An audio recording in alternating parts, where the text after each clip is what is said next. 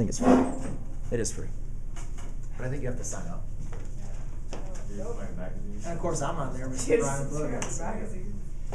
No, you don't have to subscribe to the magazines. Okay, so what we want to do is we want to factor this, all right? And I think that's all I said, right? Just factor your trinomial.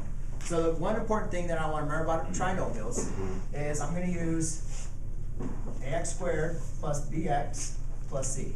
All right, so let's tell me it's a trinomial in a quadratic form. So a quick little just kind of tip. And like I said, I'm going to kind of make this like a straightforward, follow this path, solving your trinomials to make sure it's factorable. James.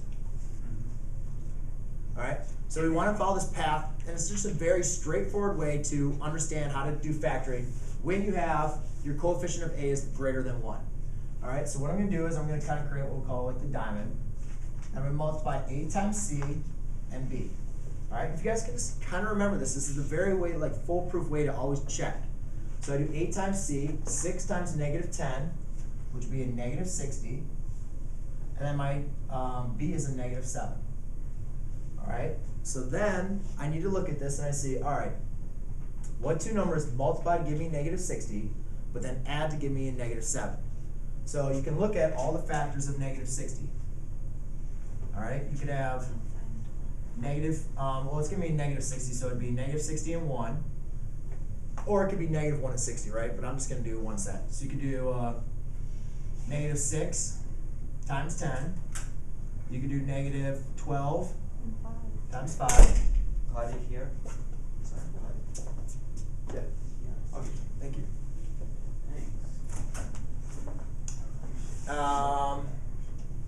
You could do negative 15, 4, negative 30 and 2, and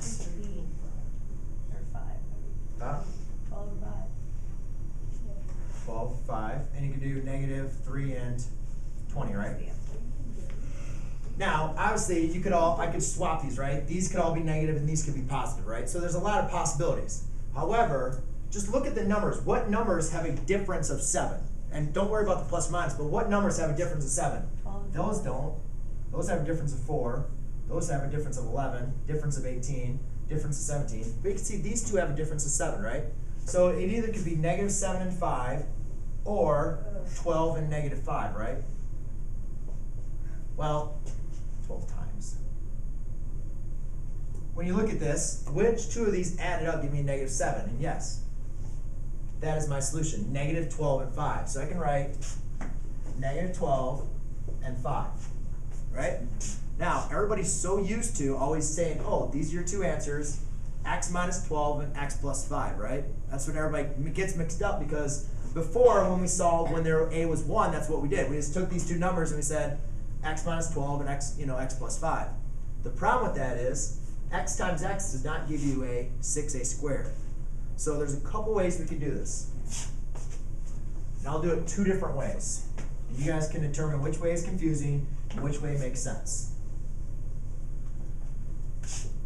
Okay, one way is we can rewrite this formula with a, what was it, a 12a plus 5a minus 10. So instead of writing a negative 7a, we could write it like this. All right? The other way you could do it is what we call the box method. Where you take your a, which is 6a squared, you take your c, which is negative 10, negative 12a, and plus 5a. I don't need to write the plus. Okay? So there's 2 different ways we can kind of do this. You're really doing essentially the same thing. This is a way just to organize it differently. But all I did was I rewrote my middle term as 2 different ways. So one way I could do for this way, the reason why I'm doing this is factor by grouping, right? Group the first 2 terms. Group the first 2 terms, then I say, what can I take out of here? And you could say, well, you could factor out a 6a, right? 6a, you're left with a minus 2. Then here, I can factor out a 5, and I'm left with a minus 2.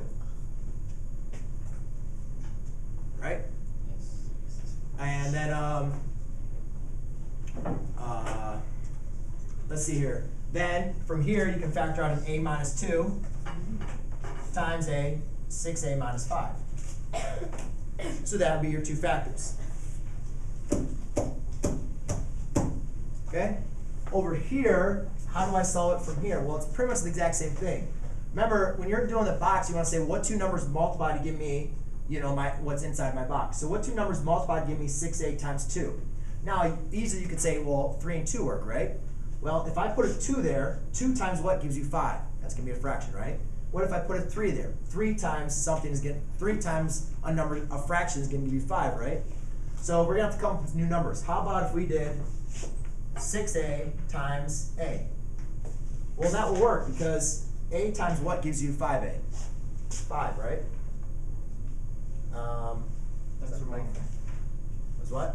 When you multiply negative 5 and negative 2 together, it doesn't equal negative 8. It equals, negative 10. It equals positive 10. Where did you get So the it's positive gotta 10? be a plus 5 and then a minus. Are you talking about in 2. here? Yes. Yes. Yeah, it's supposed to be a plus 5. Where am I looking? Where did I miss the? Right by your finger. It's a plus. Oh, that's a plus 5. Yes, thank you. Yeah, 6a, that's plus 5. Thank you. Because, that makes sense, because a times what gives you 5a? That's 5a, right? And then over here, 6a times what gives you negative 12? Well, that's a negative 2. And then you can see, here are my two factors. Okay? So that's two different ways to factor a trinomial when you have a is greater than 1. Yay. And you guys have a lot of practice to practice that method.